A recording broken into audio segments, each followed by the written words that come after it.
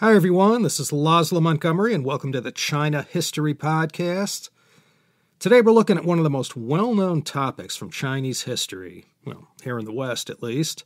Few topics have received so much interest from the masses as this one. People at least mildly familiar with Chinese history have all heard of the Opium War. Today, what I was hoping to do was offer a simple encapsulation of the history of this time.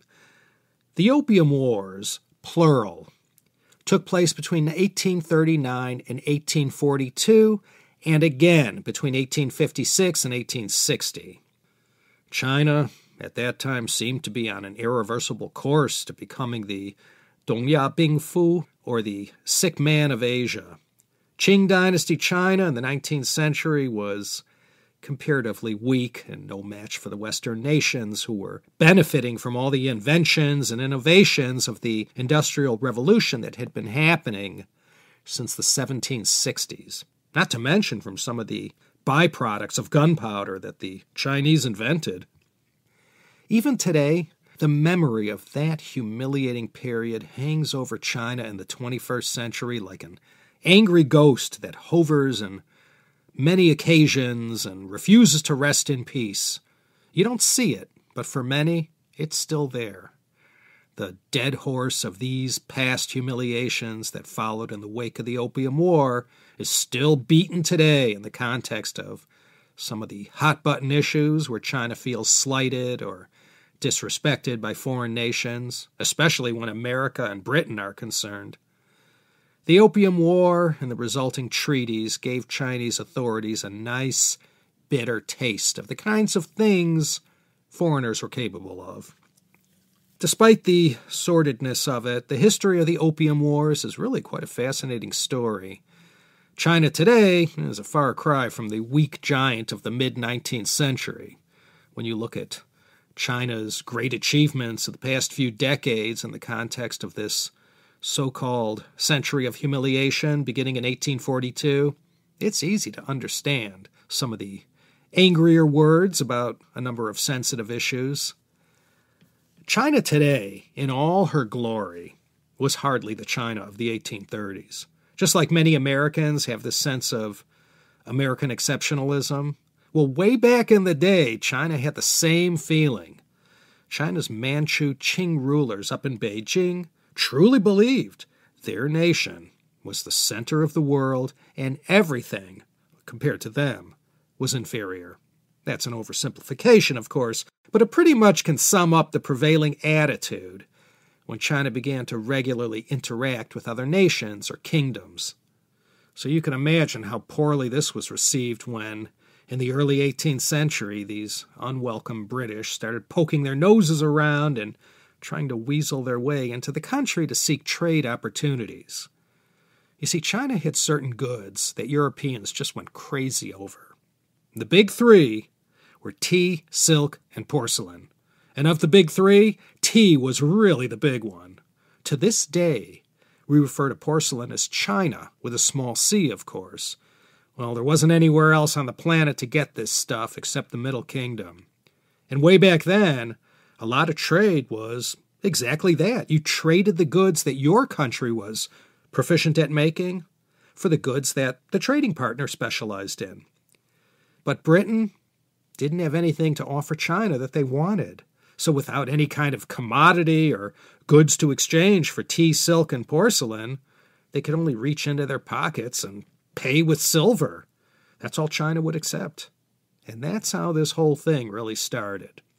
So let's go back in time to where the very seeds were planted. The first Westerners to gain a toehold in China were the Portuguese traders and missionaries who, back in 1557, were granted the tiny enclave of Macau.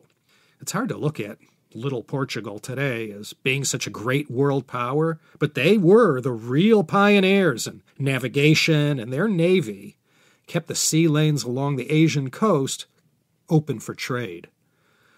The Chinese system back then, and actually up until modern times, was to control the foreigners by keeping them all in one place, far away from the capital in the north.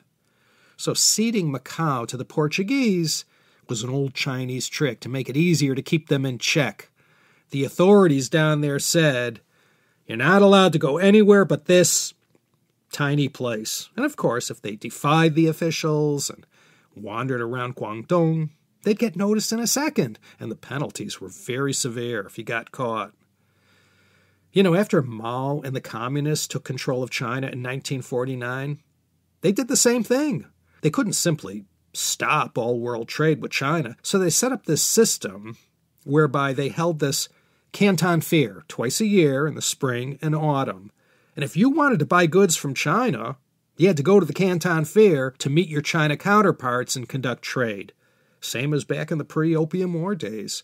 Keep the foreigners all in one area and watch them closely. Don't let them wander.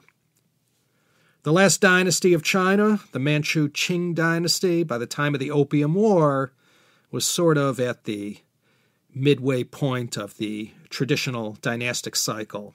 They started off strong, a few good emperors with long and stable reigns, then not so great, and then by the time of the Opium War, their best days were already behind them. The greatest and most illustrious of Qing dynasty emperors, Kangxi, Yongzheng, Qianlong, were already dead and gone. China was in decline, but only relative to the Western powers who had, as I said, enjoyed all the benefits of this industrial great leap forward, if you will, and thanks to all the material wealth and knowledge brought about by the ages of exploration and discovery, the Enlightenment, and as I mentioned before, the Industrial Revolution that ran from the 1760s to the 1840s, when our story takes place. Unfortunately for China, they didn't know what was coming. For centuries on end, China's external enemies had always been to the west and the north. And these Central Asian tribes had always been the stone in the boot of the Chinese emperors and kings. Trying to keep these marauding tribes at bay had become sort of a specialty of China, and they were familiar with how to deal with these rough people from the Eurasian steppe. But the barbarians at the gate, now coming in droves to China's southern coast, were completely unfamiliar to the China court.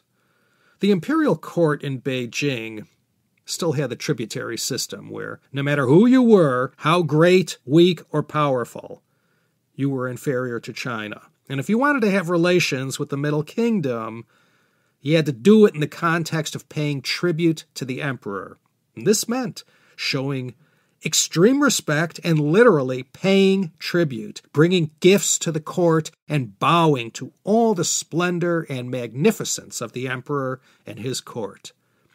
So you can imagine by the 19th century, when the West was on the rise and filled with all the confidence of their science, weaponry, new technologies, shipbuilding, and whatnot, when they dared to presume by their actions that they were equal to the Chinese, it evoked complete outrage and disbelief that these barbarians dared to think this way.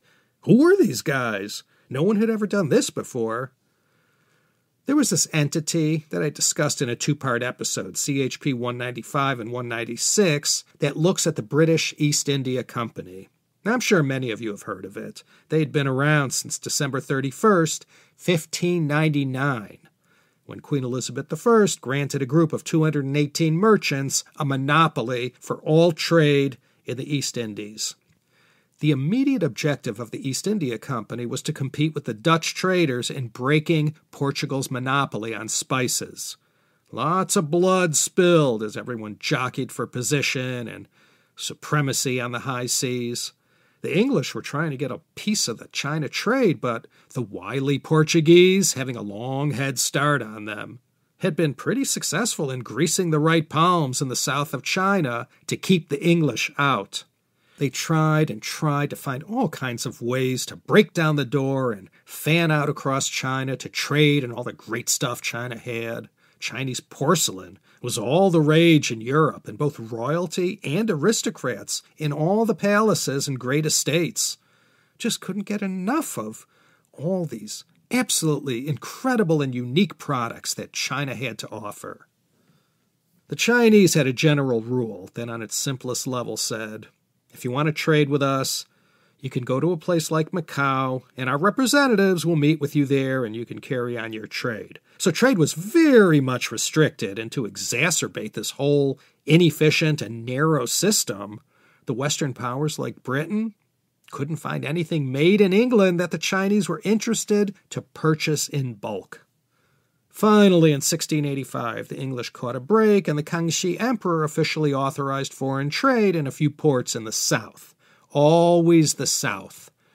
The imperial court never wanted these foreigners too far north.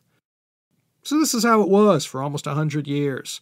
China traded silks, porcelain, medicines, and other luxury goods, all destined for the high-end markets back in Europe, where these goods were worn and used by the aristocracy and royalty. And this Canton system, put in place during Kangxi's time, slowly took shape, and all trade gravitated there, to Canton, or Guangzhou as it's known today. And this place became the center of all China trade, along with Macau.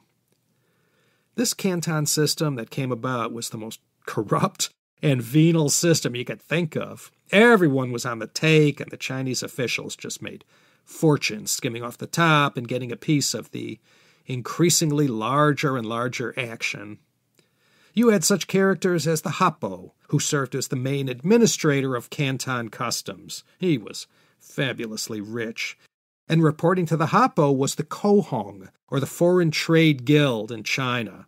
They were all in cahoots with each other, and the Happo, together with the Kohong, did everything in their power to soak the foreigners and get as much out of them as possible. A harbinger of what was to come in the early 1980s and 90s, I guess we could say, in retrospect. Between the bribes that had to be paid and the high duties levied on goods, these guys were some of the richest men in China, and the East India Company was at their mercy, and they weren't happy about it. Knowing it was futile to continue trying to work with the hopelessly corrupt and inefficient Canton system, the East India Company said, let's go straight to the top. So someone sent a letter to the Qianlong Emperor himself, and these letters were referred to as memorials. So, in 1759, they sent their representative, Mr. James Flint, a Mandarin speaker, to bring the memorial to Tianjin. This was a port city about 80 miles southeast of the imperial capital in Beijing. The almighty Qianlong Emperor and his entire court were predictably outraged that these foreigners attempted to get around the Canton system that they had put in place. It was considered such an outlandish display of their ignorance of Chinese ways that they would dare petition the emperor directly, as if England and China were equals in the first place. Plus, back in those days, it was a big no-no to teach the foreigners the secret Mandarin Chinese language. That was a ploy to make sure that the Westerners were always beholden to the Chinese. Don't let them learn the language. Flint got thrown in a Macanese prison for the contemptuous crime of addressing the emperor directly, and the Chinese language tutors were tracked down and executed. The Kohong merchants got a major dressing down, and Emperor Qianlong restricted all trade solely to Canton henceforth. All other ports were closed to official trade, although smuggling, of course, persisted. 1760 to 1833, if you wanted to trade with China, you had to do it in Canton. Any issues the European traders had, they couldn't appeal to any higher authorities. Everything had to go through the despised and corrupt Kohong. And believe me, if you had any gripes or had any issues with the system and appealed to the authorities, you had to write all these long, deferential, and extremely respectful letters, and it was so tedious. The East India Company, with all their allies in government back in London, had sympathetic heirs. The Earl of Macartney, no relation to Macca of the Beatles fame, was sent to Beijing in 1793, this time as an emissary from the court of St. James, rather than the East India Company. They figured they might get further this time sending representatives of a great nation rather than simply a corporation. The Earl of Macartney's mission impossible was to try and get the official relations between England and China on more equal footing. The whole mission, in no time at all, ended up getting bogged down in details and protocol. The Chinese, for example, were insisting that the Earl perform the mandatory kowtow, or koto, which in so many words involved bowing so reverently as to actually knock your head on the floor. Well, the Brits weren't going to do that. What would King George III say? So in short, nothing came out of the Macartney mission, and business as usual continued down in Canton. 23 years later, in 1816, they tried a second time to get around the system, this time sending Lord Amherst.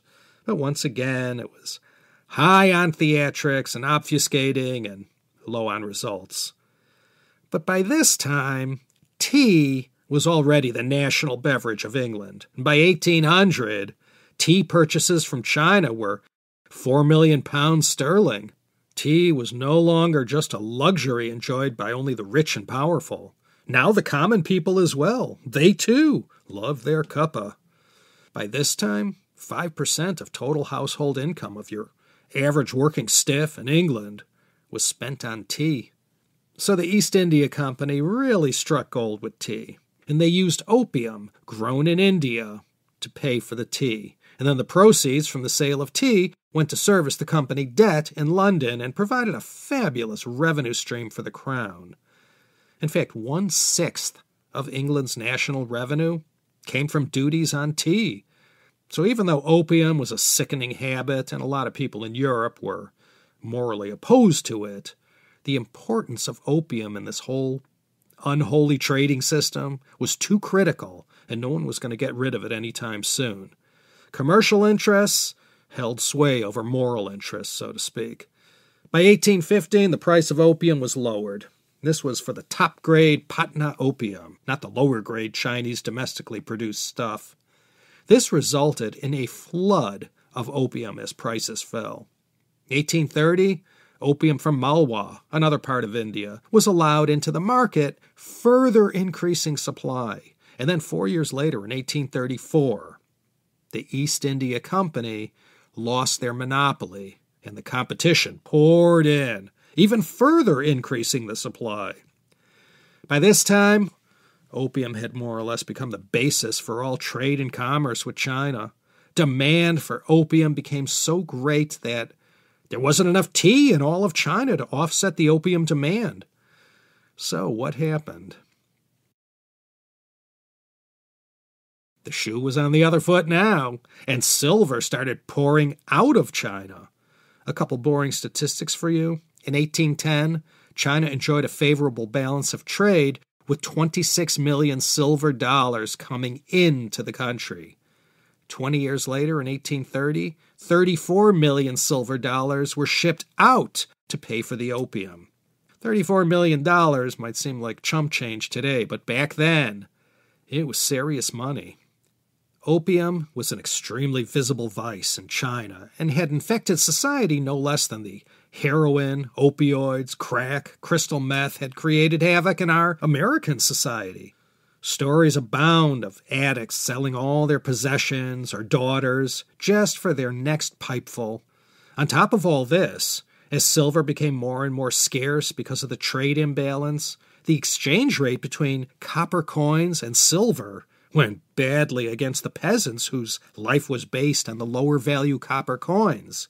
They still had to pay their taxes based on the silver rate, so they started getting wiped out too as their copper cash was worth less and less against the silver dollar. The Daoguang Emperor in Beijing and his advisors all tried to think of some way out of this disaster, even toying with the idea of legalizing the drug and controlling it this way. But this would do nothing to deal with the bigger problem of addiction. So the fateful decision was made in December of 1838 to send an upright and honest official named Lin Zexu down to Canton to deal with this matter personally. Lin Zexu is considered one of the truly great heroes of modern China, mainly because he was both morally impeccable, politically brilliant, and incorruptible civil servant, and truly one of the great rising stars in China's imperial government at that time. But mostly Lin is remembered as a brave Chinese hero who dared to stand up against the foreigners. But Lin Zexu was about as ignorant of the West as the next court official and had no idea what he was dealing with. He came up with a three-prong attack plan. First, to threaten all the addicts with severe penalties unless they went into rehab. Second, round up all drug dealers and punish them severely. And third, confiscate all the opium inventory held by the foreigners. In March 1839, Lin reached Canton and swiftly dealt with the first and second objectives. Addiction was dealt with, and such was the severity that Lin dealt with all the dealers and enablers of the opium trade, the market really began to contract. So Lin and his men were all high-fiving each other due to such early successes and thwarting the drug trade. He was a strict Confucianist, and he knew this trade was morally wrong and that the West surely recognized that selling this so-called foreign mud was completely reprehensible. Lin wrote his now famous Letter of Advice to Queen Victoria, where he tried to reason with the Queen about this. It's very long and quite fascinating, and if you Google Lin Zexu's letter to Queen Victoria, you could find it. She never saw it, of course. No way the powerful interests in England were going to allow anything to get in between the opium trade and their vested interests. The Western powers in these heady days, with all their new and powerful military technologies, viewed the Chinese, still mired in their ancient ways, with everyone being under the sun of heaven, and the Middle Kingdom, and this tributary system, and imposing non-negotiable high tariffs and protective customs barriers. It all seemed so anachronistic in this new age of growing free trade and commerce. As I said, the East India Company lost their monopoly in 1834, and from that point forward, the opium trade just became a free-for-all. These were the days when merchants in England were fantasizing about 400 million Chinese adding an inch to the hem of their garments and thus keeping the looms of Manchester humming for years. So back to Lin Zexu. He thought with England so far away and all the foreigners sort of clustered down in one general area in and around Canton that they'd see the error of their ways and they'd back down, and at last this would spell the end of the opium trade. But he didn't consider the proximity of India to China. India was the perfect resupply base to fight a war. And with the Napoleonic Wars still somewhat fresh in everyone's mind, and the general consensus was that these Chinese and their 17th century weapons were going to be nothing compared to what the European powers now had in their arsenals. So Lin took advantage of England's most obvious weakness. They were outnumbered in a big way in Canton, and what followed was the great historic moment on March 24th, 1839, when Lin Zexu demanded all foreign traders surrender their opium stocks. He offered some kind of compensation that led the major traders to believe that if they just walked away from their inventory, it would be easy money. So the 350 or so European and American merchants listened to the advice of Captain Charles Elliot and surrendered their stocks of opium. Just like that, Lin Zexu gained an easy victory. On June 25th, over 24,000 chests of the drug were destroyed.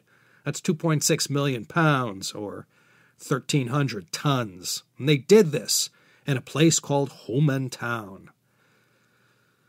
Anyway, the traders all skedaddled to Macau, but not before Lin Zexu made them all sign a bond, promising never to deal in opium again, and that if they did and got caught, they would be subject to the unforgiving Chinese laws. Captain Elliot refused to sign these bonds, so Lin just banned all foreign trade altogether.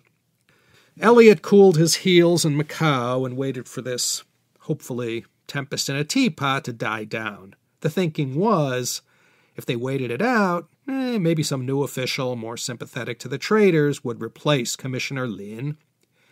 Well, Macau wasn't the best place to hang out for the British because it was still Portuguese territory, and Lin did a little negotiating with the governor there and had them expel the English, which they happily did.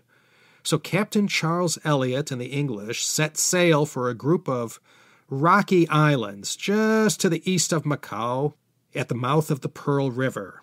And on September 4th, 1839, they landed somewhere on the Kowloon Peninsula to seek water and supplies. Chinese vessels anchored there prevented Elliot's party from landing and taking on supplies, using the good old tried-and-true method of agonizing obfuscation. So Elliot fired on the two Chinese vessels, and a fight ensued, but Elliot ran out of ammo, and the British vessels fled. And that was the opening salvo of the Opium War. There was no turning back now. This whole incident didn't sit well back in London.